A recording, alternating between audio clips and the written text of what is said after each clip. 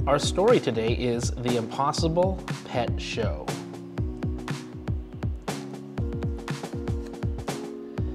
My best friend Carla Hernandez called me on Thursday afternoon. "Daniel, meet me in the park near the playground in 5 minutes. I have a great idea."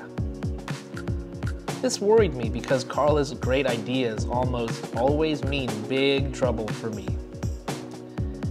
I dashed outside and jogged to the park. When I saw Carla, my heart sank because her gigantic dog Pero was with her. I liked everything about Carla except Pero. I've never had a pet, so I feel uncomfortable and nervous around animals. I'm embarrassed to say that I'm afraid of Carla's dog. Carla smiled. "Isn't this the perfect location for a pet show?" she asked. "All the kids in the neighborhood can show off their pets, talents, and demonstrate the things they do well. There are plenty of comfortable benches for our parents and friends to sit on. And since you don't have a pet to enter into the show, you will be the announcer."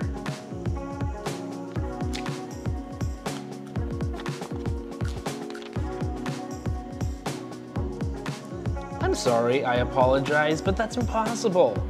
Crowds make me nervous and unsure. Besides, I don't like animals, remember?" "That's nonsense," said Carla. "There's nothing to be concerned about because you'll be great." Just then, Pero leaped up, slobbered all over me, and almost knocked me down. "Yuck, down, Pero, stay," I shouted. Pero sat as still as a statue. "Wow, you're good at that," said Carla.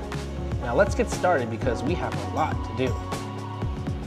By morning, I had practiced announcing each pet's act 100 times. My stomach was doing flip-flops by the time the audience arrived. The size of the crowd made me feel even more anxious. When the show began, I gulped and announced the first pet.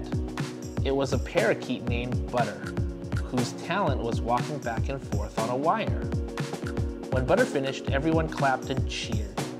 So far, everything was perfect, and I was beginning to feel calmer and more relaxed. I realized that being an announcer wasn't so bad, after all. Then it was Carla and Pero's turn.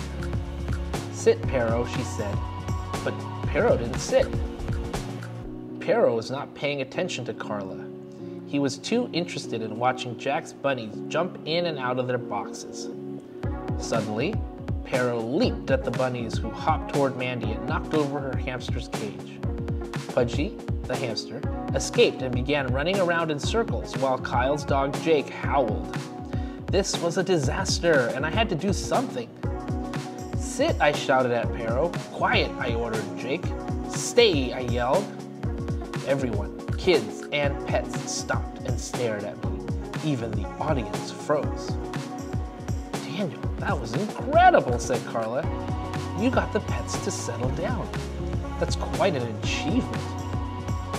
Sadly, that was the end of our pet show, but now I have more confidence when I speak in front of people.